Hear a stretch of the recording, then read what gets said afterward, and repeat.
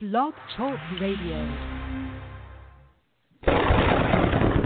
Once in a lifetime does a great author set the stage for a wonderful trip into the minds and lives of their characters. Yvonne Mason doesn't just write books, she crafts memorable experiences. Best-selling true crime fiction author Yvonne Mason will leave you on the edge of your seat and checking behind every corner for the weirdos that only real life can breed. Find her books on Amazon.com and make sure you check out such titles like Dreamcatcher, Failure Was Never an Option, The Pink Canary, and Silent Screams today. Yes, ladies and gentlemen, it is Wednesday night. This is Off the Chain. I am your host, Yvonne Mason. And of course, that was a piece of shameless promotion. Would I start a show off without a shameless promotion? Please go and check out all of my books on Amazon.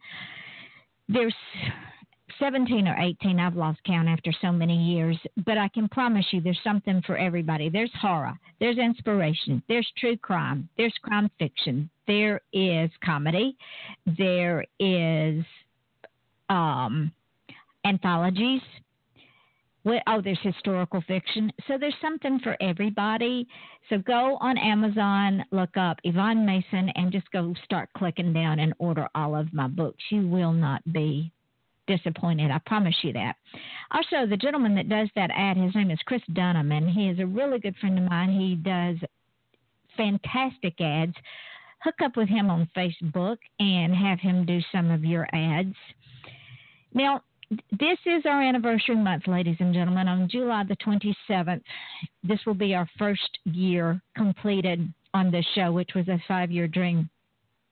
I cannot tell you the excitement that I have for this show. It never fails to surprise me because you, as my listeners and my guests, like my young guest tonight, author David Kummer, y'all are what makes this show successful. I am just the facilitator. I just have the soundboard and I just have the switchboard and I just do all the legwork and research to get these wonderful people on. But it is because of all of y'all that this show continues to be successful. And I say that because y'all all know how I feel about numbers. And ladies and gentlemen, when I ran the numbers, I have to thank the country of Australia. You guys are magnificent.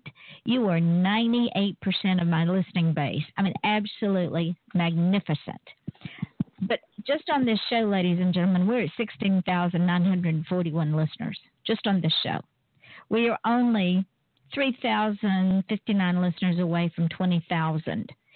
So if I get to 20,000 before the end of the month, I'm going for 30,000 by the end of the year simply because I'm greedy and I want to get my guests all the exposure that is possible because I want to see them succeed.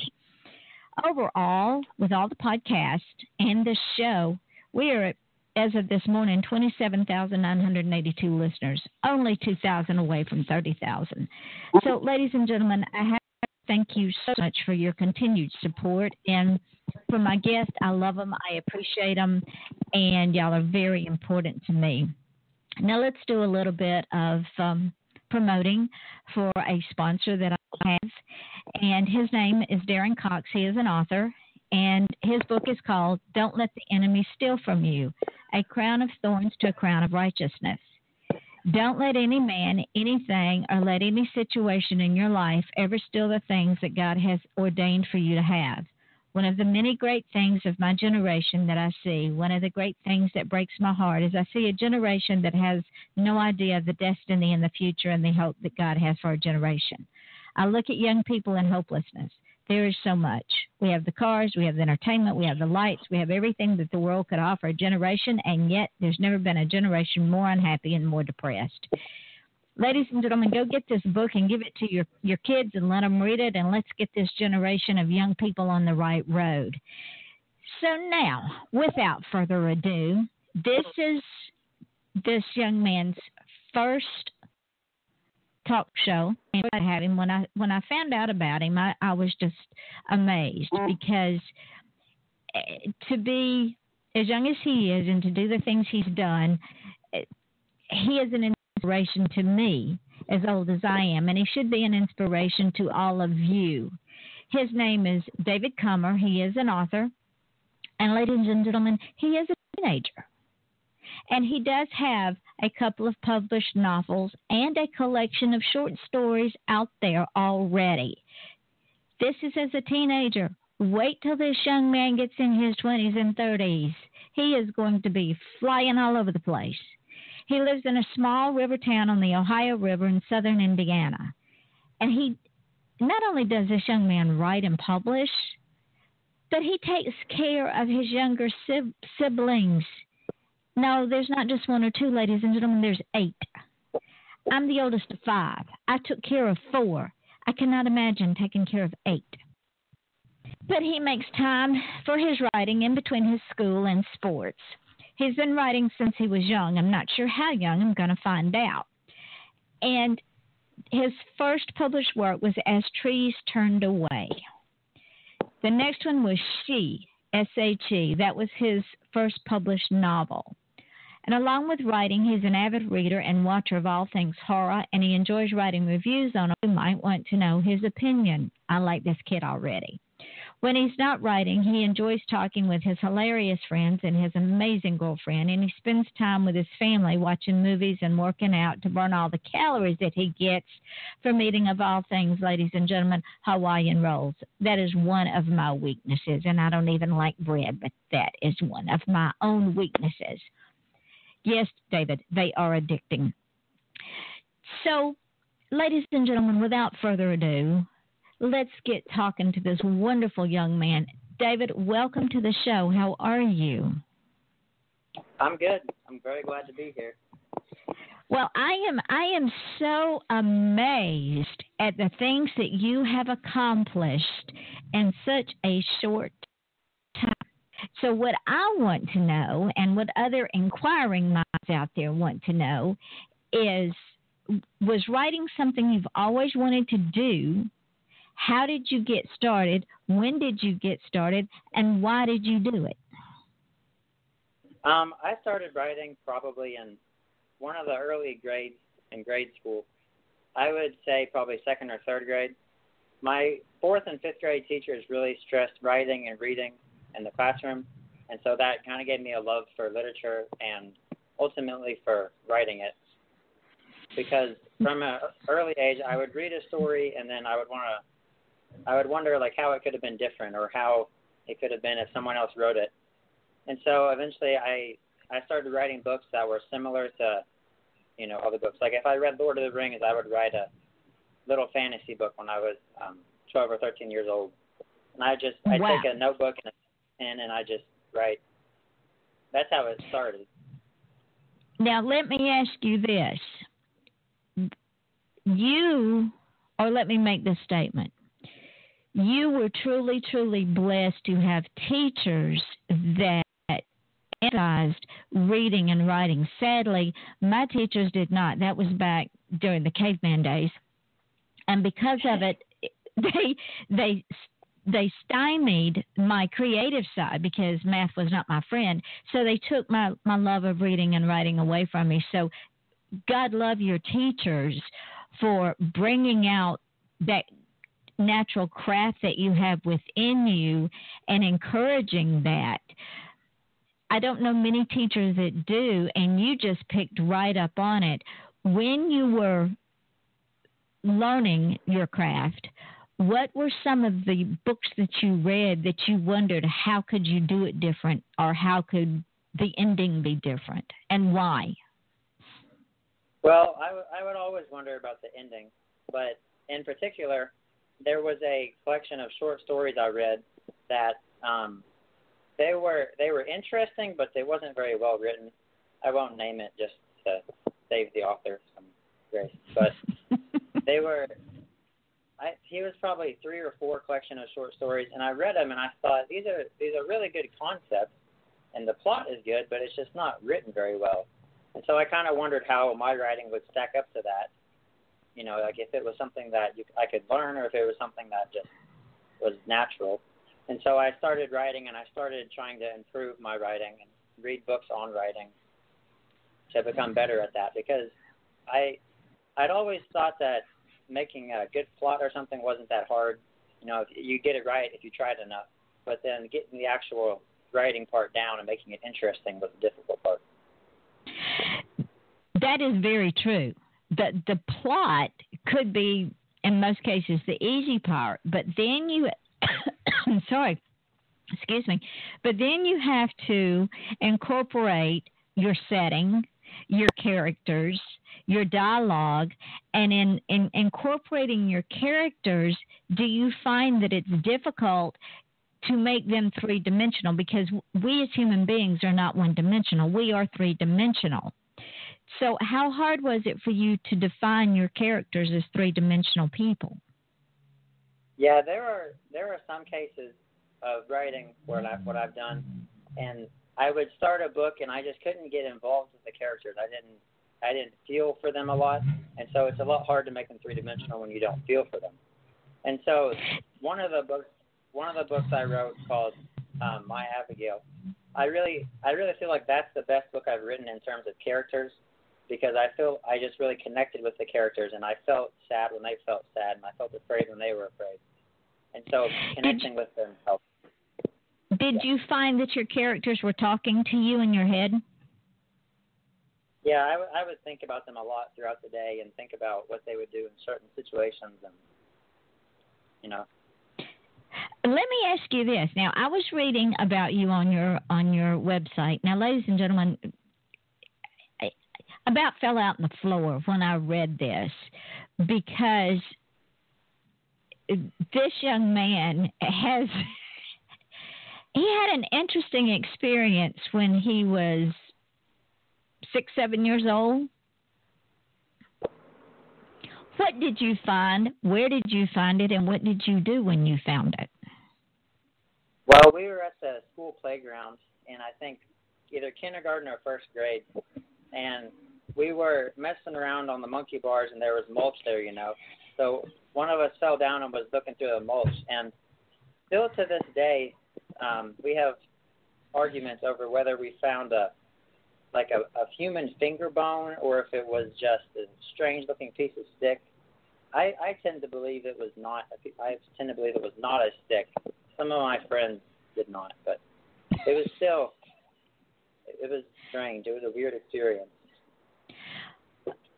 Well, would you, based on that experience, did you ever consider writing either a short story or a novella or a full-length novel based on that find? That would be an interesting concept. I thought about it. There's lots of little experiences like that I thought about, and I wrote them down in a document. So if I'm going through a novel and I can add little scenes like that in somewhere, I've done that with other scenes in my novels. I haven't used the human finger yet, but I'm sure it's coming. You'll recognize it. I haven't read any of David's books yet, but I guarantee you, ladies and gentlemen, I will be downloading his books, because you wrote your first horror novel at 14. Am I correct? I think it was 14, yes. Tell me about it. The short story collection or the novel? Both. Both. Okay. We got time. The short story collection was actually, it was going to be called The Alphabet at first, because each story starts with the letter of the alphabet, the title does. And so I was writing along. I started somewhere in the middle. I started at like L, and then I wrote a couple, and I went back to A, and I jumped back and forth. So in the end, there was 26 short stories, and some of them have common plots, like story 1 and 3 and 9 or whatever will all be together.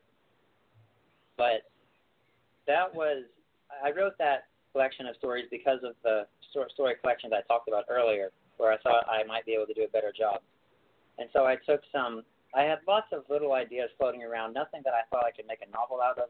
And so I kind of threw them all into a pot and mixed it up and came up with a short story collection. And this is all horror short stories? Yes, they are. Some of them are scarier than others.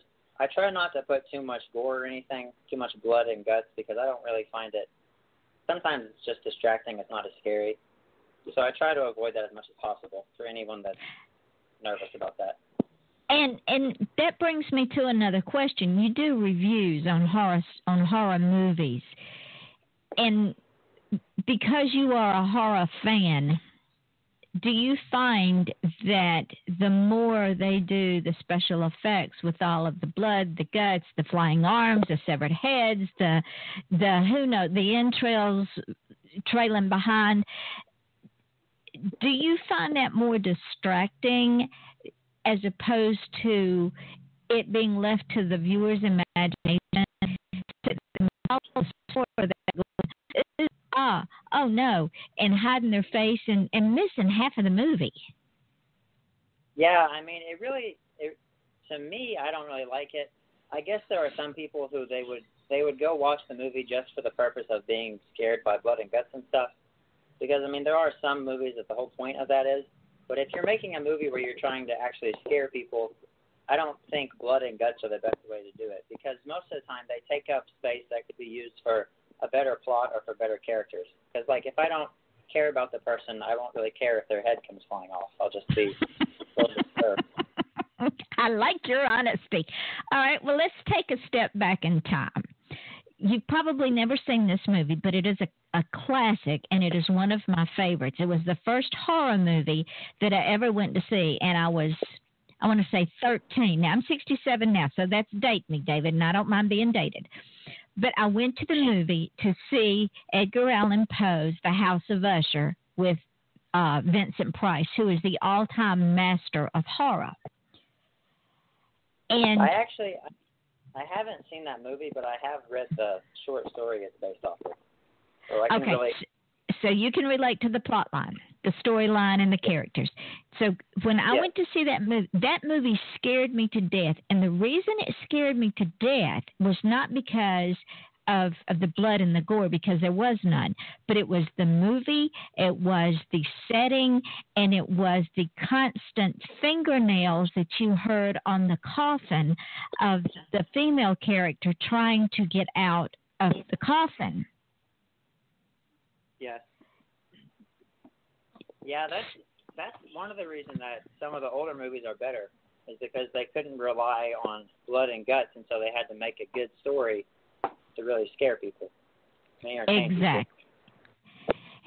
And I think we've lost some of that with all of the pyrotechnics and the special effects and the this and the that. We've completely gotten away from horror storytelling. Yeah, I mean the same could really be said for most genres, because even some sci-fi movies nowadays, they have so many special effects, but the same kind of characters and the same plot isn't there that was there 20 or 30 years ago. Very true. Ladies and gentlemen, this is a wise young man. Take heed to what he's saying, because when someone his age can relate to what I'm saying about horror and other genres in the movie industry and what we have lost and gained, which is not much, because we've lost the art of storytelling in our movies. It's all now special effects, blow up cars, blood, guts, and severed heads. One of the television series I absolutely hate. I hate it with a passion. The Walking Dead. How many damn zombies can you kill? I haven't watched it much, because most of the time we don't watch stuff that's on television right now. We watch rent movies or whatever. But I've heard a lot about it. I have a lot of friends that watch it. Well, there's no plot line. There's no storyline. It's based off DC Comics, and there's absolutely no storyline. There's no hope. There's no nothing. It's just a bunch of people running around killing zombies and each other. To me, that's boring. The House of Usher told a story.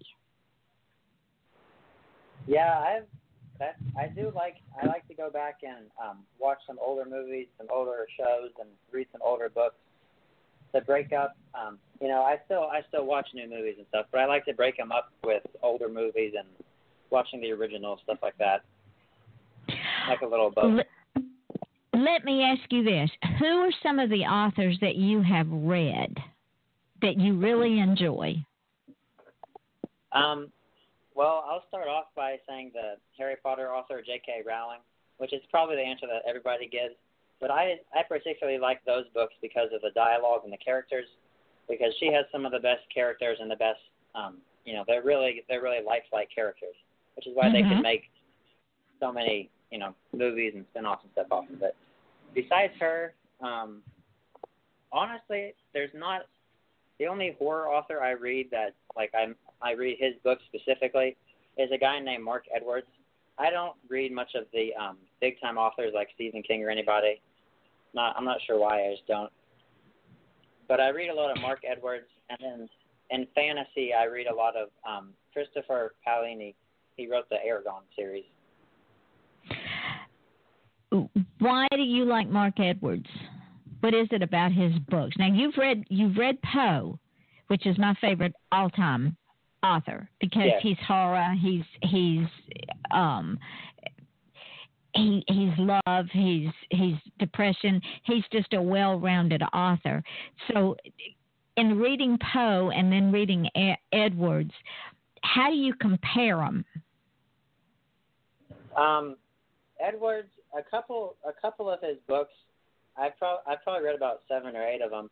The first couple I read I really liked because they were some of his older stuff.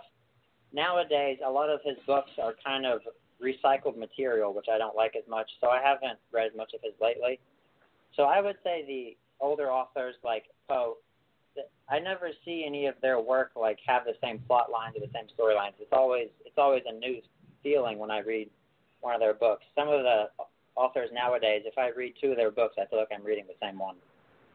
And that has become a problem all across traditional publishers and mainstream authors. Yeah, because what happens is they're under such constraints to get out, some of them 4 books a year, that they recycle. And when they recycle, all you have to do is read the back and know it's the same book. Well, there's some authors like James Patterson comes to mind. He publishes a new book every month just about. Mm-hmm. And if you look, it's recycled, and he brings in these unknowns to write the book for him. He gives them the plot line, they write the book. And sadly, in my opinion, my husband used to read a lot of James Patterson, and sadly, he's lost that flair, that depth, that three-dimensional thing that he had going on when he first started out.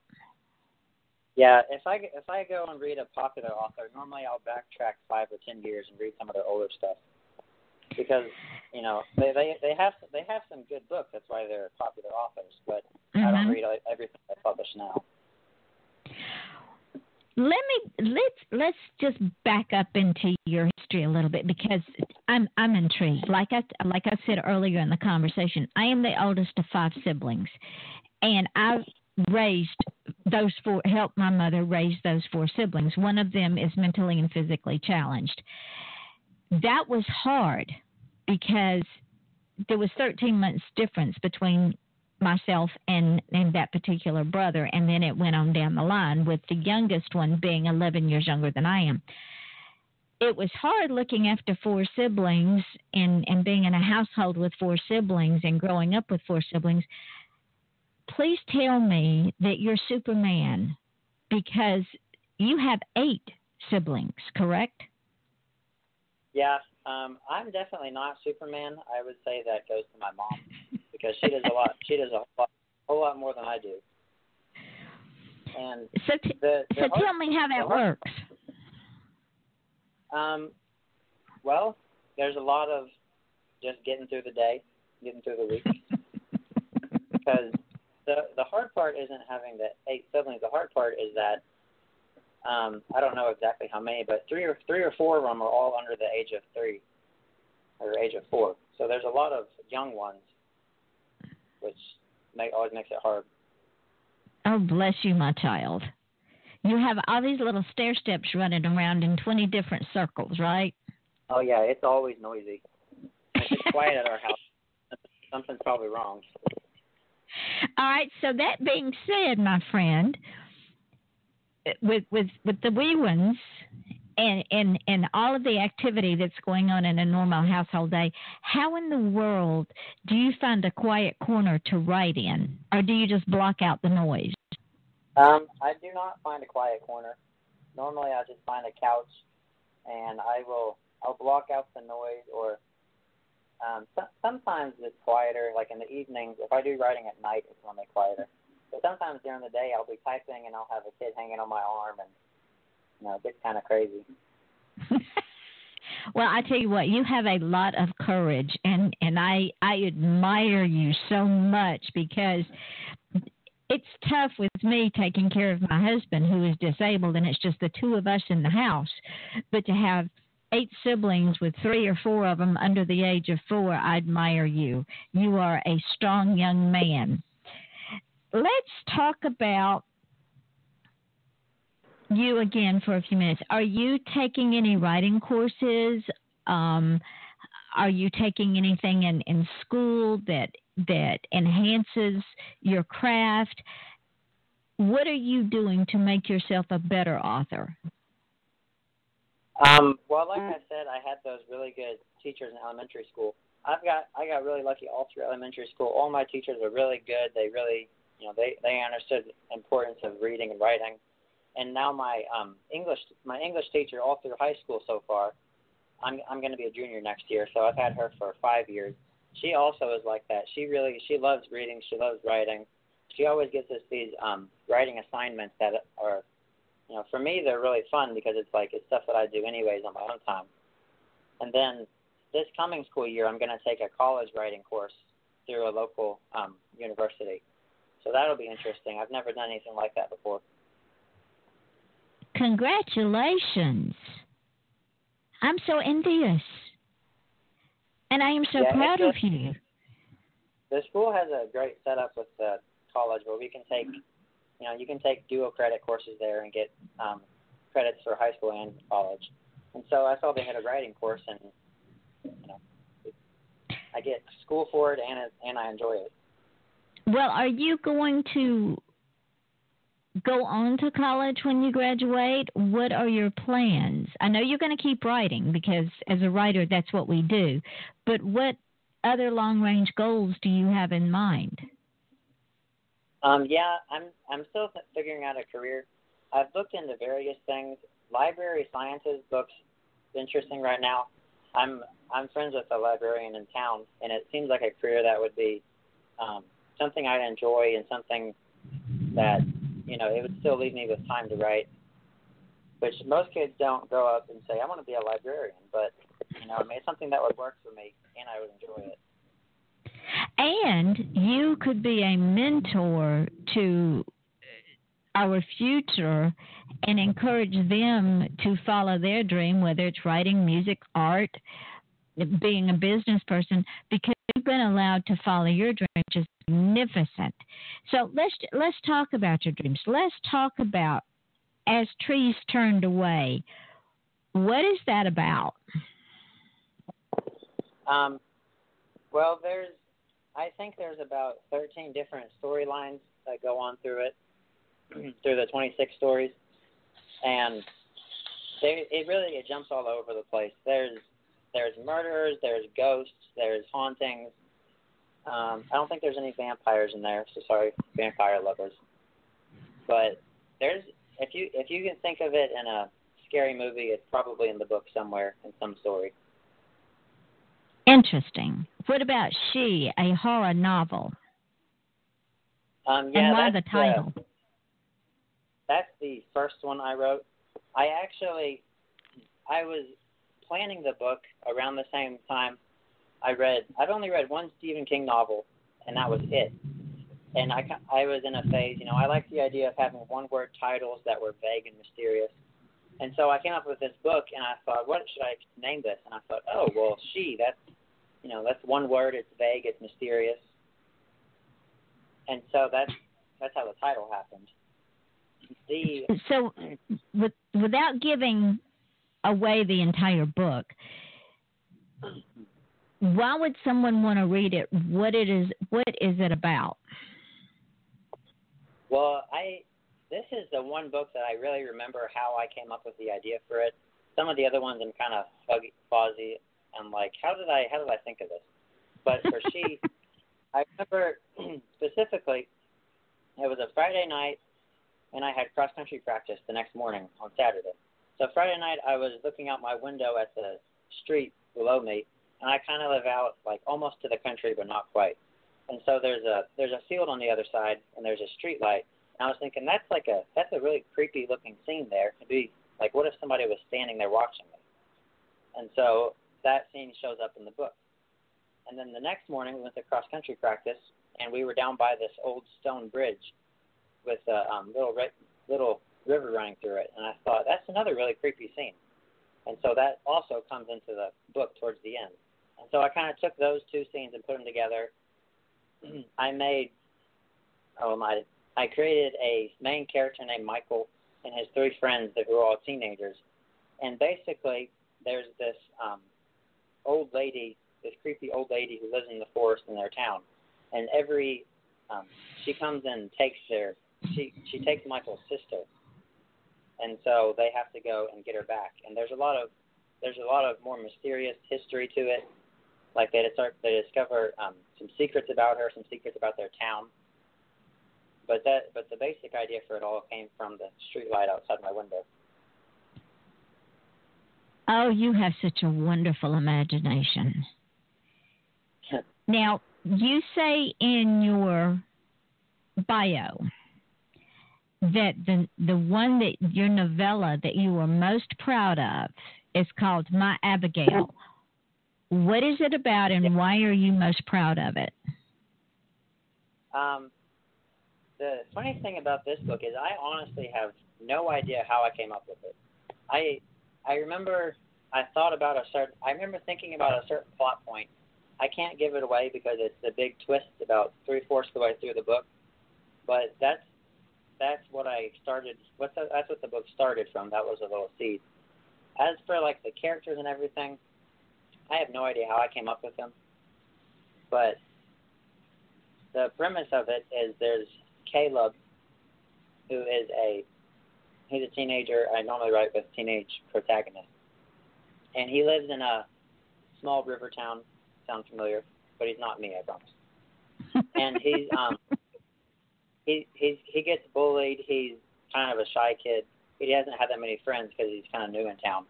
But then he meets this girl named Abigail, who is it's like a teenage romance type thing, but they don't admit they like each other, of course, because they're teenagers.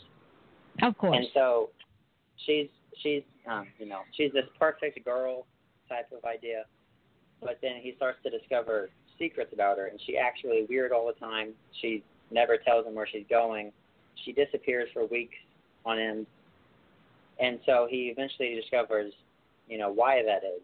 And that's when the book becomes, it goes from being, this feel-good story to being really serious and frightening.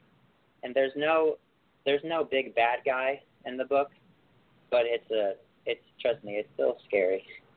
It's scary enough without the bad guy. I love the way you think. You are so interesting. Now, in June, ladies and gentlemen, this young man released a new book called Cold Gray Eyes. Now, when I saw that, I'm thinking, this is not a teenager.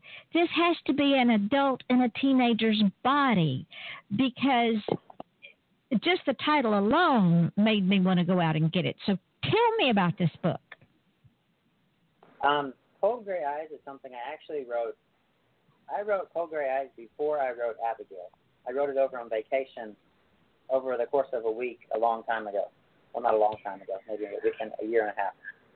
And so it's been sitting on my computer for a year and a half. There's actually two of them, Cold Gray Eyes and Cool Gray Eyes, which is the sequel. They're both short novellas, and they were just sitting there together.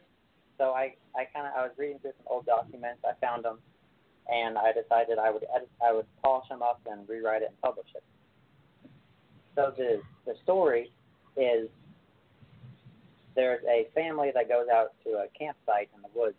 They've heard good things about it. They're excited. They have some problems of their own, but they're doing all right. And they get there, and there's this. They're the only ones there in this campsite.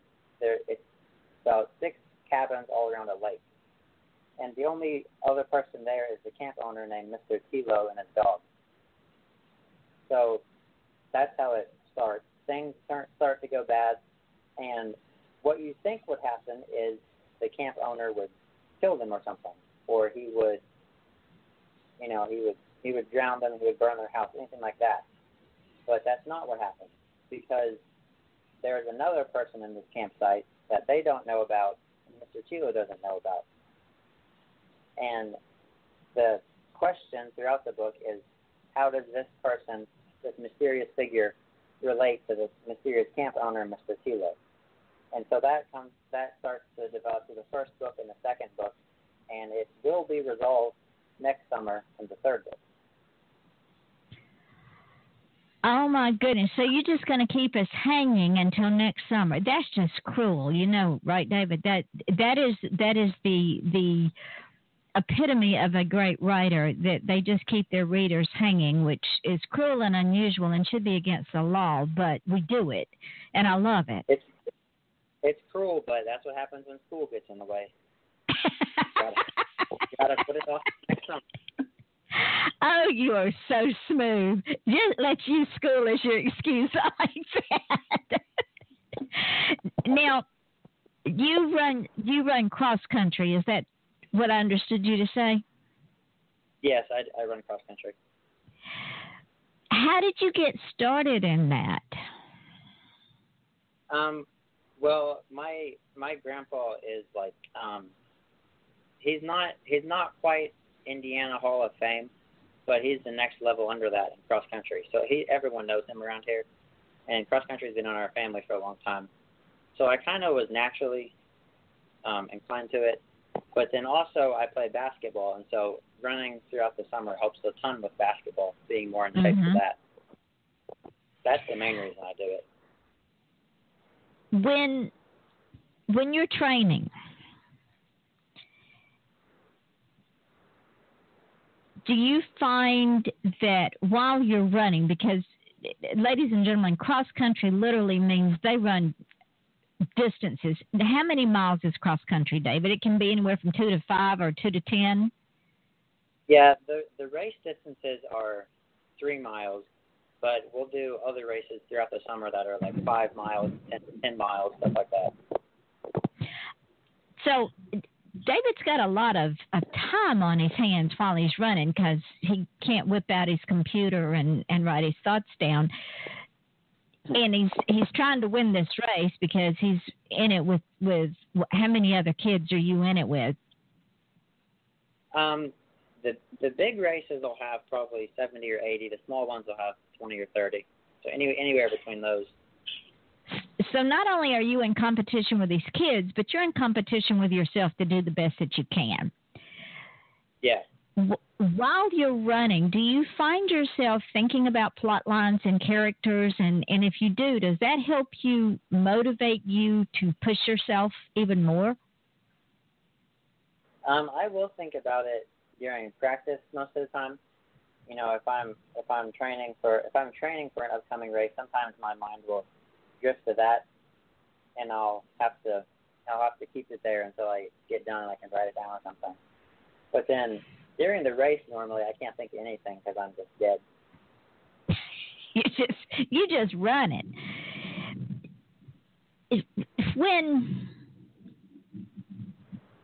Do you find that cross country and basketball has helped you with the discipline that you need to be a good writer, to make yourself write, to sit down and do it even when you'd rather do something else? Yeah, I would say so. Sports helps a lot with self-discipline and with making yourself do things even when you don't always feel like it. So they've helped a lot with that. And then writing, in turn, has helped me be more disciplined for basketball and cross country. So they kind of complement each other in terms of training. Well, I tell you what, I am very impressed, and I mean that sincerely, because I've been writing for a long time. I've been in this business for a long time. I've been writing since I could pick up a pencil and write my name. And to see someone your age that is now a published author of 4 books, and you haven't even scratched the surface yet. You've just started on this journey. It is so amazing to me, and I admire you so much for it. And with that being said, I would like for you to give your wisdom, and yes, you do have knowledge and wisdom. Even as young as you are, you have a lot of knowledge and wisdom, to impart your wisdom and your knowledge to some other young person out there that's got a dream that feels like they're floundering because A, they don't have the self-discipline, B, they don't know how to do it, C, they're afraid to ask, or even D, they've been put down for their dream rather than, fortunately like you, have not been encouraged. With what you have under your belt now, how would you go about talking to someone about making their dream real? I would say the number one way to help yourself be more disciplined and stuff is to just really enjoy it, because a lot of times when you're trying to follow your dream, as you said, whether that's writing or any other career path that people normally don't choose, or even just a hobby that people don't really appreciate, if you listen to other people and you let them convince you that it's not worth it or that you should be doing something else, you're not going to enjoy it, and eventually you're going to give it up. But if it's something that you actually enjoy, you have to focus on. I'll say writing as an example. You could be writing a book, and you could be refreshing your sales page every day and focusing on if you're selling books or if people are reviewing your book, stuff like that. But if you're not focusing on the book you're writing and you're not focusing on the things that make it fun, like characters, then you're not going to enjoy it, and you're not going to keep doing it.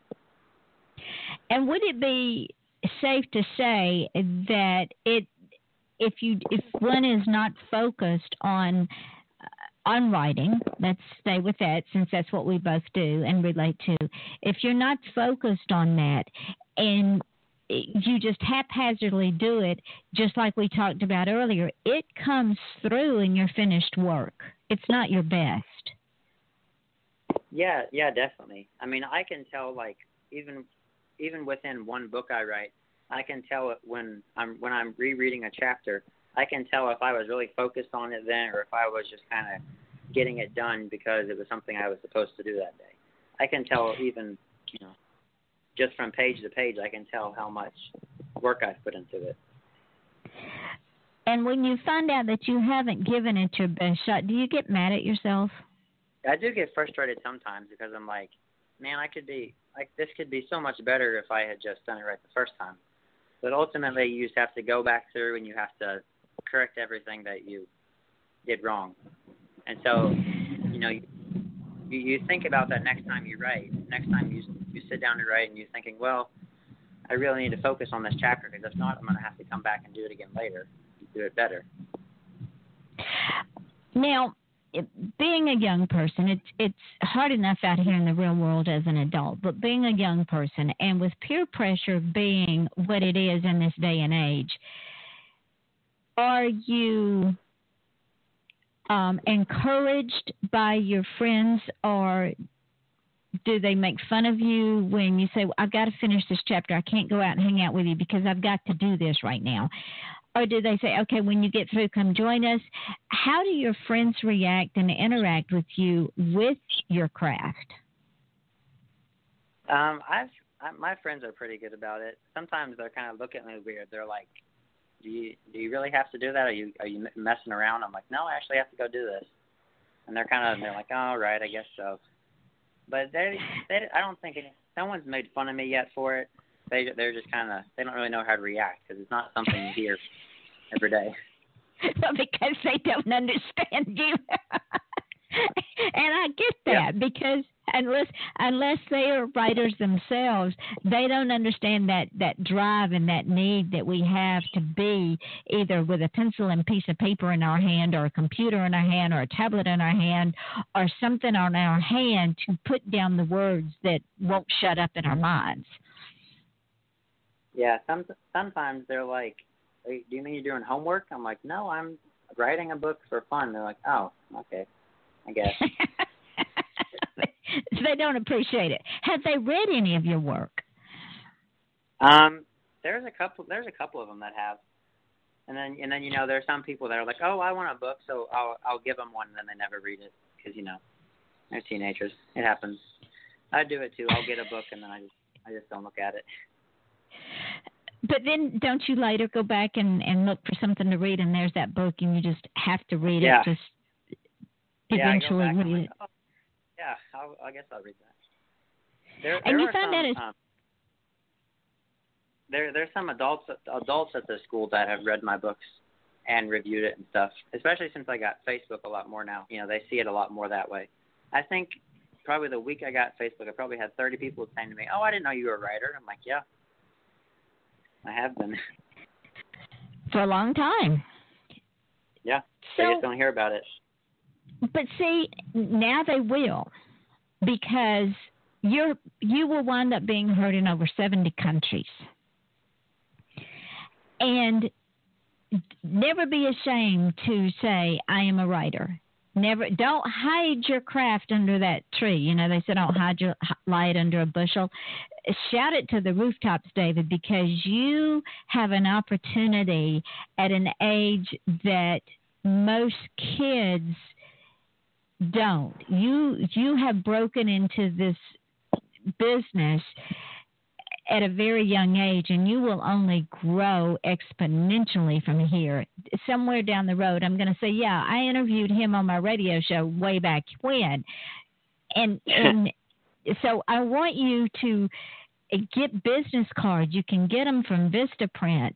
Get business cards and hand them out and say, "Read my books, ladies." And I want everybody in my listening audience to go on Amazon and order this young man's books, because ladies and gentlemen, I'm always telling you that young people are our future. I'm speaking to my future. This young man is our future. He is already moving in that direction in the present. So he is going to be someone that you're going to want to watch, because I see Mr. David going very, very far. Yeah, I've been trying to do more community events. Like I had a book signing at a library recently. More stuff like that. It's kind of hard in town because there's only one bookstore in town, really, and it's the dude that owns it is very much against Amazon. So it's kind of hard when you're published through Amazon. But I found some other places. Well, you can also, did you know, you can also do like a virtual book tour. And you can do it on Facebook, or you could even do it on your webpage, where you do a book tour and you get people to come in and ask questions, and you talk about your book, and then you give them the link and they can go to Amazon and buy it. Yeah, that's another thing I've been doing this summer, especially, is getting more online opportunities or stuff like this, where it's through a phone call. Oh, absolutely. I'm going to tell you what, I am honored that you agreed to come on the show tonight, because I know you're very, very busy. And to have you on the show as an example of two things, well, several things, but the two main things is, A, you're part of my future, and you are putting yourself out there as a writer, so that gives my future more books to read. And also, you are not afraid to follow your dream, even as young as you are, regardless of what the rest of the world says.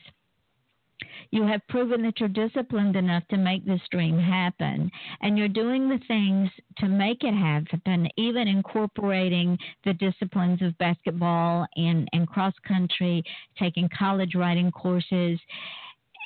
And you're an example to other young people that no matter what dream they want, they can achieve that just by doing simple things like being disciplined with things they do in school.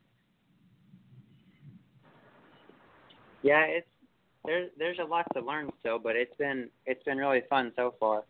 And as soon as I kind of made up my mind that I was going to do it, it just became something that I had to keep working on. Well, I am very proud of you, David. I am extremely, and I will be watching you, and I will also be promoting you, and I will be reading your books and writing reviews and sending you those reviews because I see you going far. You are a very mature young man, and I just can't wait to see more coming out of your works and things that you're going to do with your life. Well, I really appreciate it, and opportunities like this they're always fun to have, and there's stuff that I can look back on, later on when I have a book, and I can say, oh, I haven't been on that show for a while, or I haven't, And you're coming back. I'm bringing you back on this show. You will be a regular on this show. I would like to. It's fun. It's always fun to talk about. We never know what we're going to say on this show. And speaking of fun, we're going to run out of time here shortly. Remember at the first of the show, I said there's going to come a time when I'm going to say our time is getting short, and you're going to say the hour flew by? Yeah. The hour has flown by. The hour has flown by. What I would like for you to do is let the folks know where you can be found and where your books can be ordered. Well, the books are on Amazon only right now.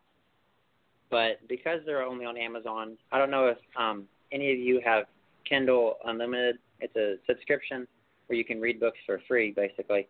All of my books are in that, and I think all of my books are 99 cents except for the short story collection. So they're cheaper than a drink at McDonald's.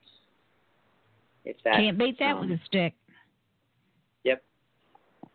To find me, you can email me at davidkummer7@gmail.com. I'm really active on the email. I answer, whatever few emails I get. There's if you go to davidkummer.com, my website, that's the main place you're going to find me. You can sign up for a newsletter. You can read articles, read movie reviews, see more about me. And there's even a link that will take you over to my other website, which is only for horror. So if you're one of the horror fans listening and you want to see like book trailers and new releases, stuff like that, that's on my horror website. But you can find everything you want to find at davidkummer.com. And also on Facebook. Yes.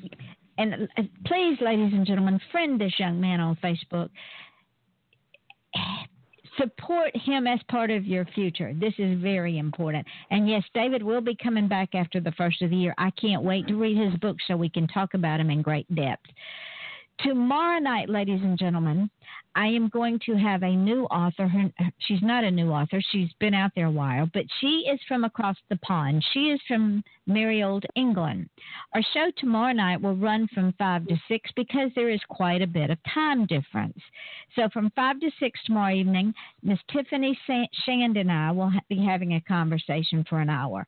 On Friday night, I will be off because my guest had to cancel. She had a funeral she had to attend. But on Saturday night, my guest is K.M. Johnson from 8 till 9. We'll be back to our regular scheduled time. She is an inspirational speaker, and I know that y'all want to listen in on that one. Now, David, I want to thank you so much, my young friend, for agreeing to spend an hour with me. I am very honored and humbled, and I appreciate so much you coming on the show and talking with me, and I cannot wait to have you back on the show. Yeah, it was great. I love coming and doing this. It's really fun. It's also a good practice for book signings and stuff like that. Absolutely. It absolutely is. Now, ladies and gentlemen, you know how I feel about our future. You know how I feel about our young people. They all have a purpose. You know that it is very important to me that we protect our young people, encourage them in their dreams, and help them achieve those dreams, because without them, we will not have people like David who are writers. We will not have scientists. We will not have presidents. We will not have doctors, nor teachers, nor newspaper people, nor garbage collectors, nor builders.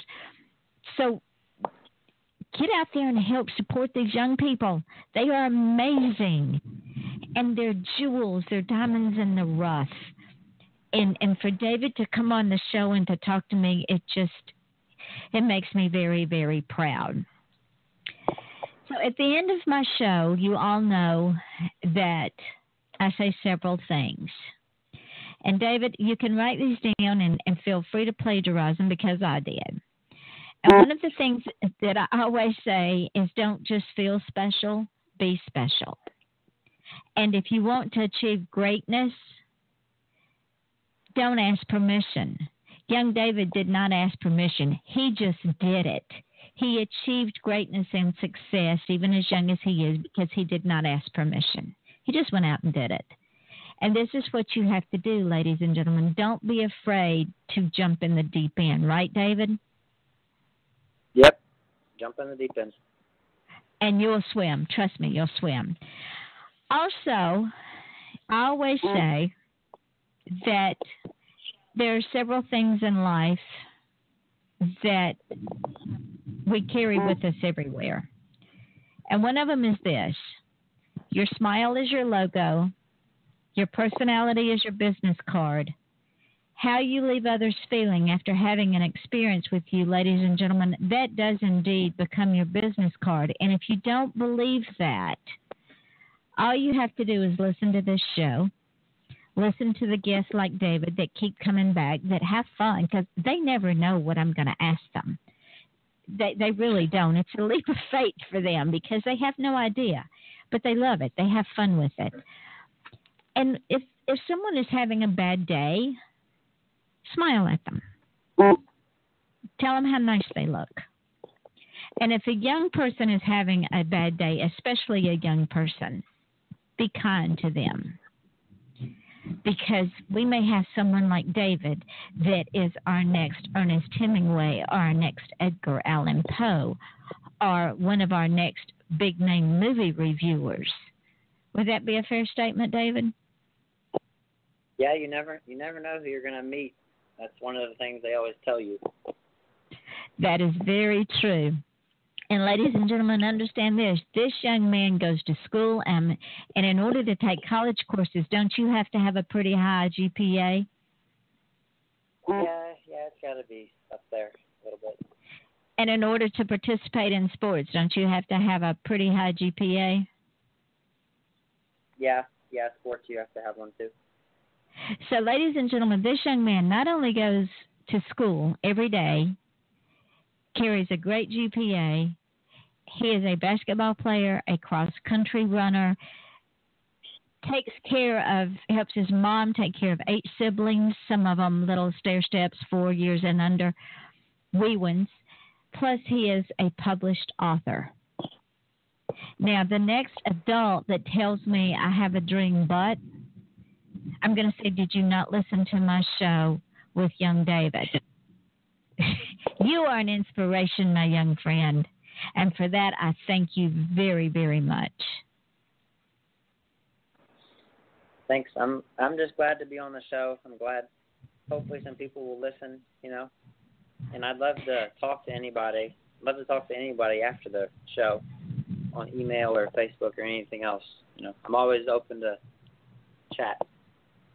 So you heard it first here, ladies and gentlemen. Friend him on Facebook under David Kummer, Kummer. Go to Amazon, look up his books under David Kummer, Kummer. And I will be having this young man back, I promise, because I am going to download his books and I am going to read them. And then we'll have a discussion about them because I can guarantee you they're going to be fantastic. So until tomorrow night, remember, special show, 5 p.m. Eastern Daylight Time. We will be talking to Tiffany Shands. This is Yvonne Mason with her guest, David Kummer, and this is Off the Chain, and we say good evening. So now we are off the air now, David, but anything we say is going to go up into the archive show. But I wanted to remind you, as soon as we hang up from here, I will get the show up in archives. I'll post it on my page. I will tag you in it. You can download the show. You can also send it out, put it on your web page, do whatever you want to with it. But use it to market yourself. Tomorrow when I put the podcast up, do the same thing. I definitely will. All right, sweetheart, and thank you again. You are an amazing guest. It was really fun, so thank you for having me on the show, and I'll be back soon. Yes, you will, and we'll talk later. All right. Good night, honey.